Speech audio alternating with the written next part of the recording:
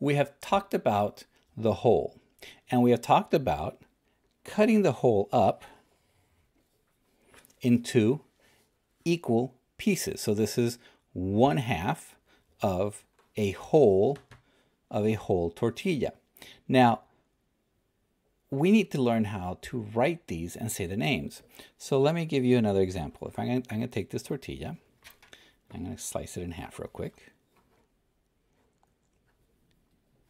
Yep. I'm going to slice this half into halves, which was going to make these pieces, these quarters here. So now we have fourths, right? So this guy gets 1/4 of the pizza because this is a fourth, this is a fourth, this is a fourth, and this is a fourth. And this guy's getting 1/4 of the pizza. Let's look at that on the whiteboard. Keep him. Our friend now is lucky enough to get cake. So let's pretend this is a cake, and let's pretend it's a beautiful, perfect circle. Now, there are 3 people at the party, so we need to split the cake up into 3 pieces. Boom. Remember, each piece is called a third. So this is a third, this is a third, and this is a third. We've cut the cake up into thirds. How much did he get? He got 1 of these thirds. He got this piece. Make sense? Let's do another one.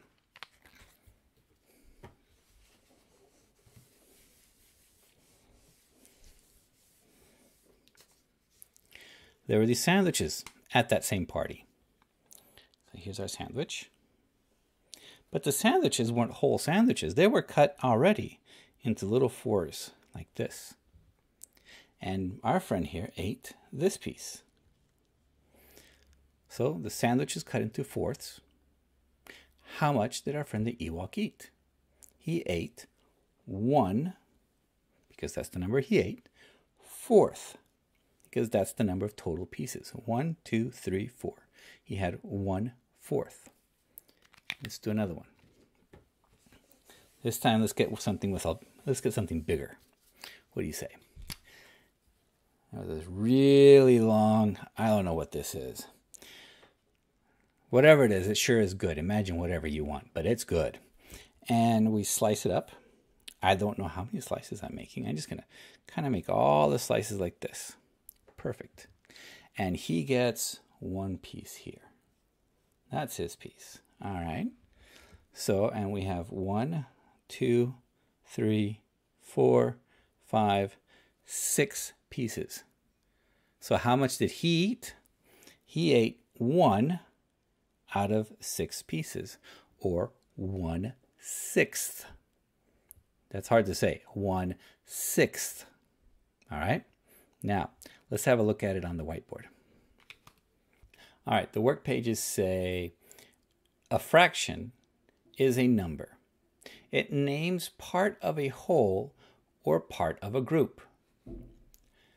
The top number tells how many equal parts are being counted. The bottom number tells how many equal parts are in the whole. A unit fraction names 1 equal part of a whole. It always has one as its top number. How much is 1 part of a fruit bar that is cut into 8 equal parts? Step 1, use fraction strips.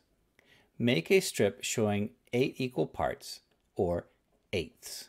Okay, so here we have 1, 2, 3, 4, 5, 6, 7, 8.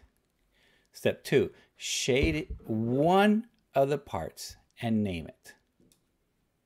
So we're going to shade one part here, just like this, just like that on the example, and name it. This fraction is called 1/8. See, 1/8. So 1 part of a fruit bar that can be divided into 8 equal parts is 1/8. Cool. Write the number of equal parts in the whole, then write the fraction that names the shaded part. The number of equal parts.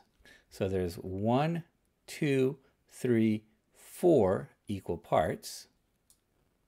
I'm going to write my 4 here. And then the fraction that names the shaded part. So a fraction, so there's 1 that's shaded.